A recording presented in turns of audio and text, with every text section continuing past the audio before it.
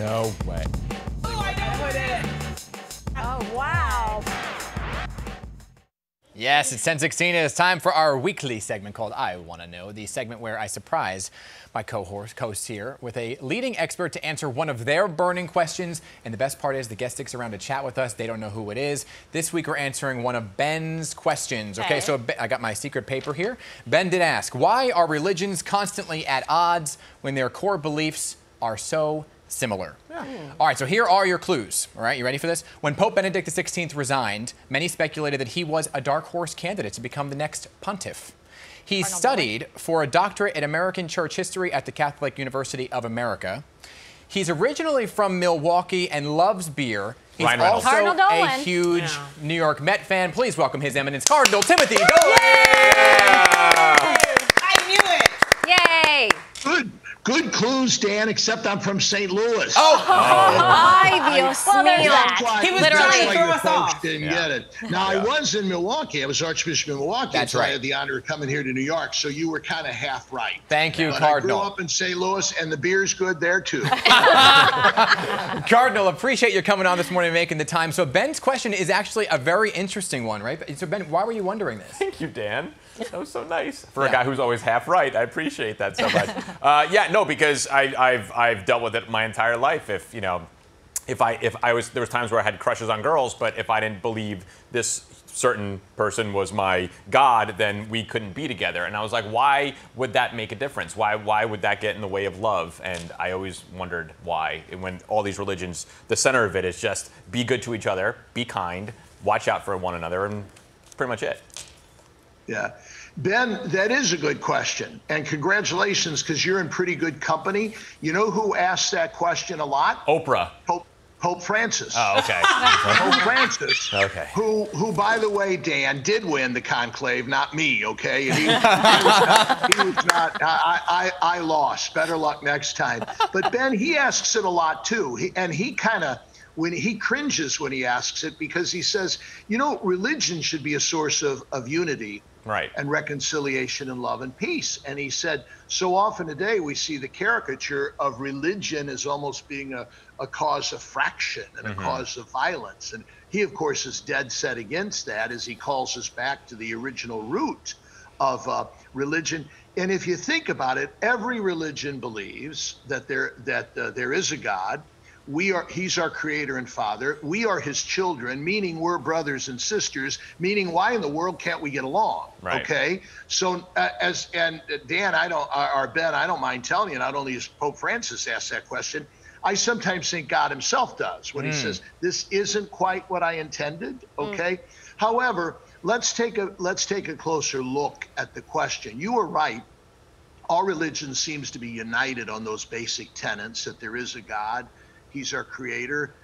We trust in his providence, and he asks us to love and honor and respect one another, the dignity of the human person, the sacredness of all human life.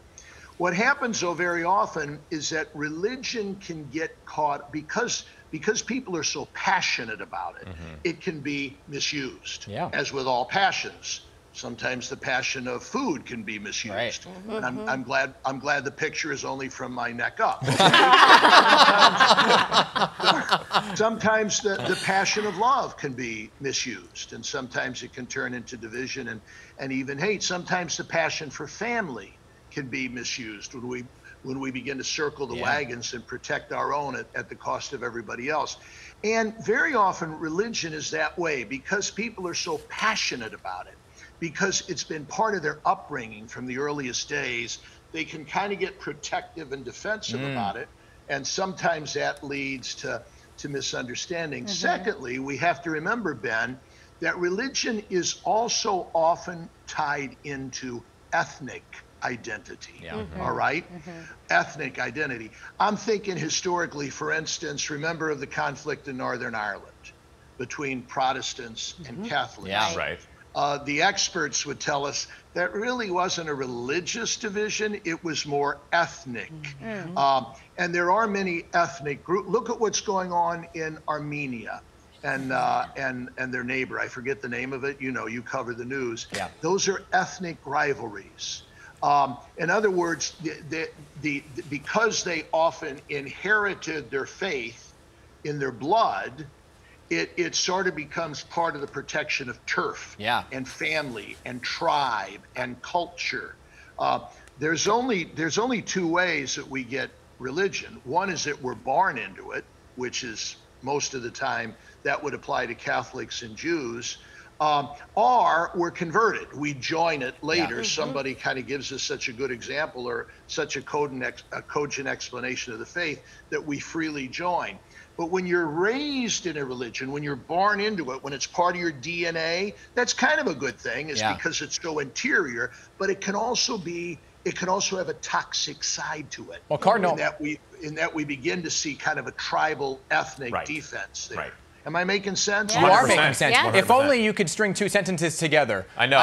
You know, you were born with a gift of gab. No, but Ben, does that help you out? Yeah, definitely. I just wish there was a way for the heads of these religions to come together and say, okay, here's the deal.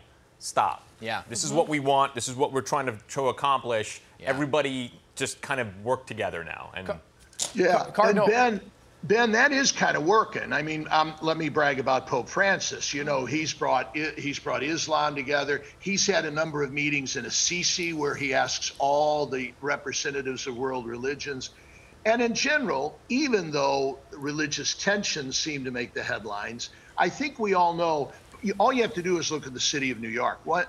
Once a month, I meet with the religious leaders in a tremendously productive, creative, friendly meeting. And we're all kind of on the same page, and we want to be on the side of unity and reconciliation. Cardinal, we're almost out of time here, and I do want to get to two specific things. One being what's going on with schools here in New York City. While we have you, I might as well talk about this. Catholic schools and coronavirus. We see what's happening with the numbers. We see what's happening in the public school system. What is your thoughts on keeping schools open in the Catholic area?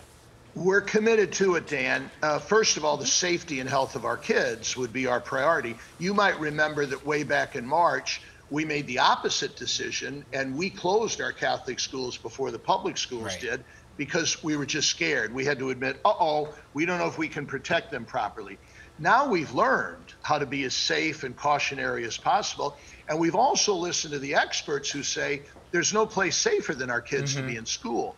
So we are committed to staying open. But if it reaches that orange level, you have to close down, right? If the state says, Yeah, I mean, if the law said you got to close, I'm afraid we might be forced into such a decision, because we never want to place our kids in jeopardy.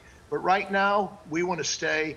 And our parents, our teachers, our principals, the community is backing us up, thank God. And lastly, Cardinal, we're almost out of time here, so I'm going to ask you to keep this answer brief, but I think it's so important as we approach the Thanksgiving holiday, the Christmas holiday. I have asked you this a number of times, and I still struggle with the answer here. When you look at what's happening around us in the world, and coronavirus and everything else, many people start to question their faith. And they say, how can this be going on? How can so many lives be lost? How can everything continue? Why would God let this happen? And I struggle with that answer. You're not alone, Dan. Sometimes I do too. I'm not afraid to admit. Here's one, by the way, I'm fine. I got tested this morning. Every time you cough. Don't let the cough bother you. I'll be able to eat turkey and dressing. Don't worry. But Dan, let's think of the other side. We also see tremendous good.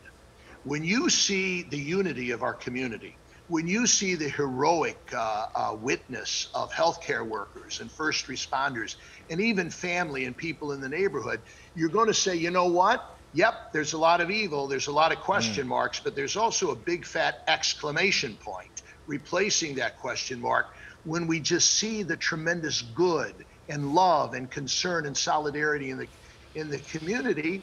And that's part of my religion, is that good and evil sort of have to coexist. Jesus told that great parable about the weeds and the wheat, and they kind of grow together. Understood. And we know ultimately good and life and truth are going to conquer. But in the meantime, there's a battle going on.